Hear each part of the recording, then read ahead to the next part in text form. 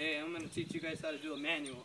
First thing you got to do is get your butt right behind your seat, about a little bit past it, and then when you're doing that, at the same time, lift up your bars, and everything should come smooth like that. And if you're coming up too far back, always keep at least one finger on the brake, just in case it comes too far back. You tap it a little, and it's just going to come straight back down. So I'm going to do a little demonstration here on how to do a manual.